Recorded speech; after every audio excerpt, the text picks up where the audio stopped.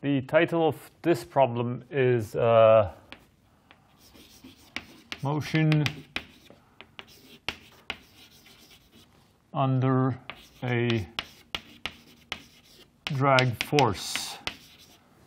Now, the problem is stated as follows. An object moves under a force F, which is a resistive force, and it's given as minus km v squared, where v is the speed of the object. Now, the minus sign indicates it faces the other way to slow the object down. Now, it may look like you may not have a force like this, but in fact you do. This normally happens when you have an object which moves under the drag force of air, for instance, for certain speeds. In fact, the air drag will actually be proportional to v squared for some speeds. For higher speeds, it's v cubed, even v to the power 4. Well, this is suitable for ranges of, say, a car's speed when it's about around 100 kilometers per hour, if I recall correctly. If not, I may be mistaken. But this is such a model. Now, the formula may look a little strange because it involves the mass. M is there essentially to make the notation simpler. You will see how it helps in the notation. Normally, I could have stated this as minus another constant times v squared. It would have been, the solution would not have changed by much. The m is there so that the solution will look nicer. You will see how. Now, so you're given the force. Of course, if it's a resistive force, the object must be moving to start with. Otherwise, there will be no motion. So the initial conditions are given as at time t equals 0, the position of the object is given as 0, and the velocity of the object is given as v0. And we're supposed to find the subsequent motion. So we have 4 things to find. One is the speed as a function of time. The second is the position of the object as a function of time.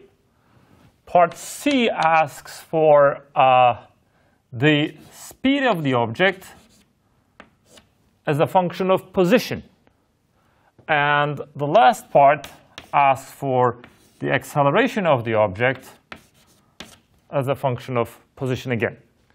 Now, in fact, this is sort of a guided problem. You will see that, well, if you find these in this order, it's actually easier. So how do we go about this? What you need to write is just Newton's second law for the object. So simply put, the force will be the mass times the acceleration. So the first part asks for v of t. So essentially, we know that a is just dv dt. So this is going to be, so we have from this equation, if I plug it in, the force in this problem is given as minus kmv squared. So I have m times dv dt equals minus k mv squared. Now you see exactly why having the m in there helps in the form of the solution. Here it just cancels. So now we need to solve this differential equation. Now, turns out it's not that difficult. So I have, essentially I can move the v squared over here. It's just separable. So you have equals minus k dt.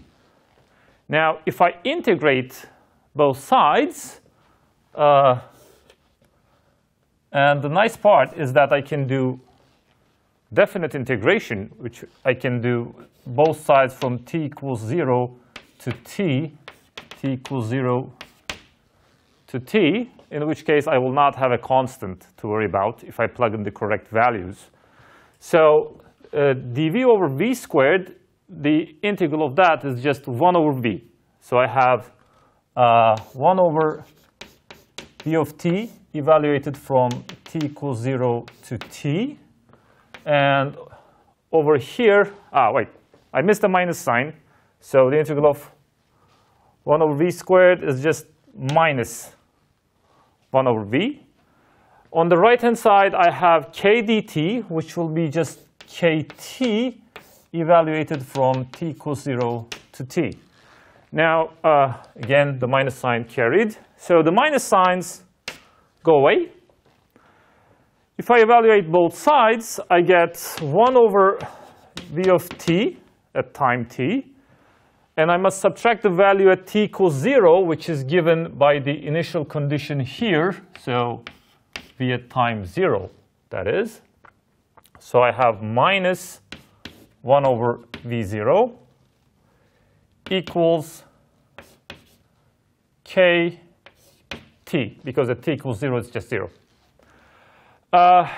If I try to get v of t out of there, so 1 over v of t equals 1 over v0 plus kt. So if I invert both sides, I get v of t equals 1 over v0 plus kt. Now, this is in fact the correct answer, but I can write it in a form which feels better, more comfortable, which I like better, because, well, here the units are sort of mixed up. I can't see that it's a velocity. So I can multiply the numerator and denominator by v0, which gives me something better to look at. Becomes v0 over 1 plus k v0t. Now, on top I have a velocity. Now here, the denominator must be unitless overall, so this part must also be unitless. Is that true? The thing is, well, speed, time, I don't know k, the units of k. The units of k I can find from here. So the overall thing, so the force is just mass times acceleration. So let me see. So k mv squared must be a force. So that means if I forget the m, k times v squared must be an acceleration. So the units of k times speed squared is just length squared over time squared must turn out to be an acceleration unit, which is length over time squared. So the units of k must turn out to be 1 over length. So v times t is obviously a distance. Then 1 over L, it is unitless. So it works out. So this is the answer to your part A. Now, part B is asking for the position as a function of time. What I'm going to have to do is integrate this with respect to time. So I'm going to just say x as a function of time equals from 0 to t of v0 over 1 plus k v0t dt. Now, I need a simple change of variables to make this work. The best change of variables I can think of is using u to be 1 plus k v0t, in which case du is equal to k v0 dt. Now, with a total change of variables, I can even change the integration limits. At t equals 0, u is going to be 1. So from u equals 1 to u to 1 plus k v0t. The integrand is going to be what? Instead of v0 dt, I can put 1 over k du over u. Now, 1 over k is a constant, so I get 1 over k. The integral of du over u is ln u. So this is going to be integrated, evaluated from u equals 1 to 1 plus k v0 t.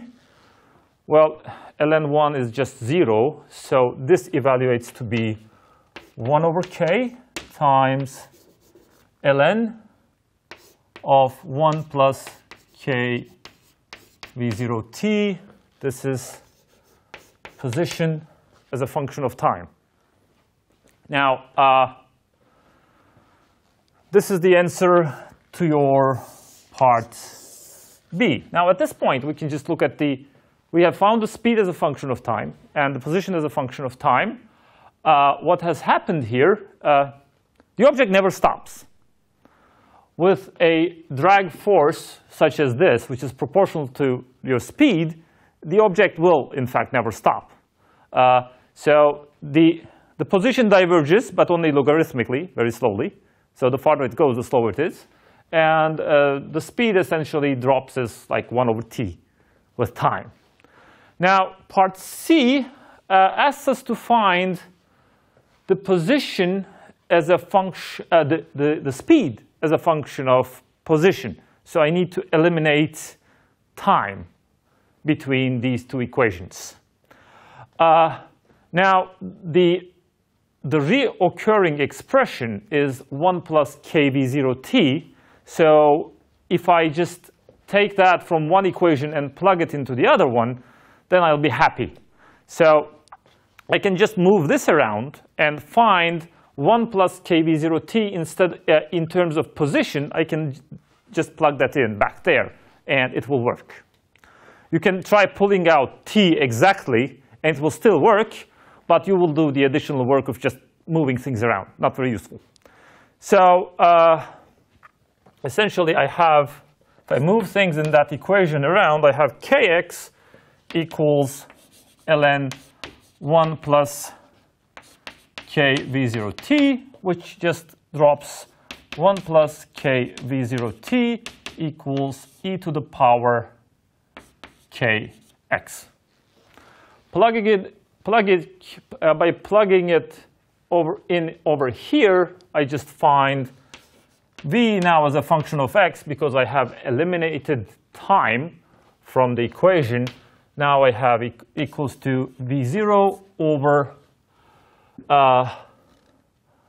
1 plus k v0t is just e to the power kx. Or, well, I can write that without any fractions, e to the power minus kx. So you end up,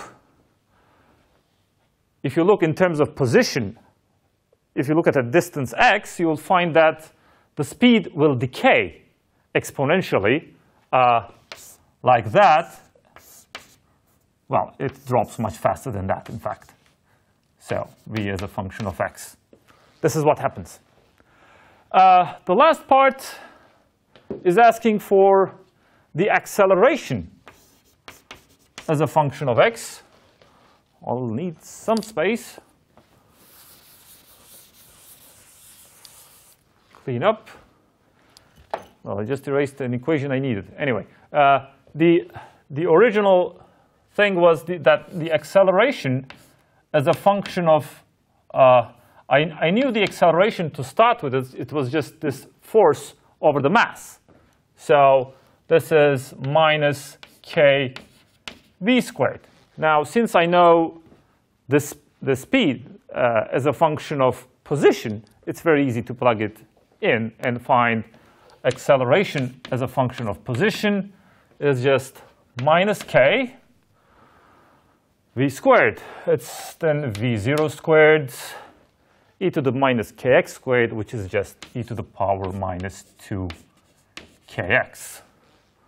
So the acceleration of the object with respect to distance, it also decays exponentially, just twice as fast as the speed of the object. So this is the answer to part D. And if you graph that, well, it also starts at t equals 0, obviously, yes. So you'll have to draw it down here. It starts at minus k v0 squared, and then it will decay to 0, and this axis is a as a function of x. This is what happens.